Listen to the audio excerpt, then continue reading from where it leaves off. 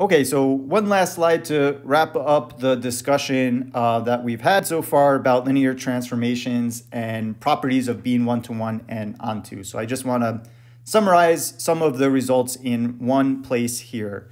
So if we have a linear transformation T, which is going from Rn into Rm, with A being its standard matrix representation, that this is going to be one-to-one if and only if what we just proved is that if the equation Tx equals 0 has only the trivial solution.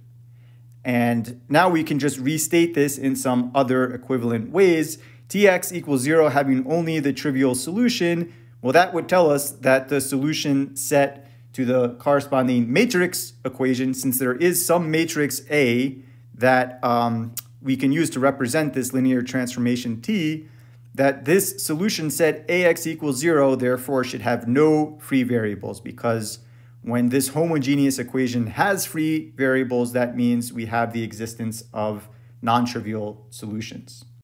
And yet another way that we can state this same property in an equivalent way is, well, if this homogeneous matrix equation Ax equals 0 has no free variables, that means the matrix A has a pivot in every column.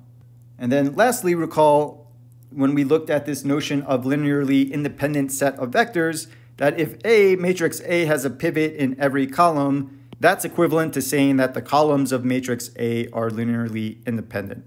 So now we get this nice connection between linear transformations, matrices A, and solutions to homogeneous matrix equation, reduced row echelon form, and linear independence. So all of these big ideas that we've been talking about in this first chapter.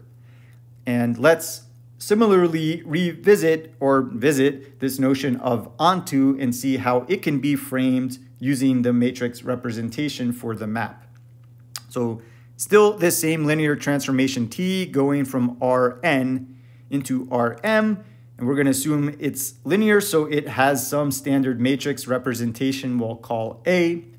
And so this map T is onto, first of all, by definition, if and only if any vector B in the codomain, which is Rm, there exists some pre-image, some vector x in the domain, so that when I multiply matrix A by vector x, I can get vector B.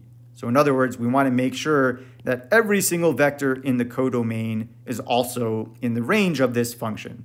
So what would it mean to be in the range of this function? It means that there exists some vector x in the domain that under this map T, under this multiplication by A, winds up mapping to B.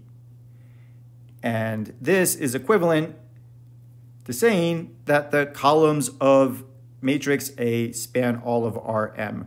We must be able to take some linear combinations, since that's how this product of A and X is defined. So we must be able to take linear combinations of the columns of vector A, and by taking linear combinations of the columns of A, we'll be able to construct any vector in the codomain Rm. So that's a nice wrap for chapter 1. On this slide, we really connected back a lot of the main ideas that we've been discussing so far.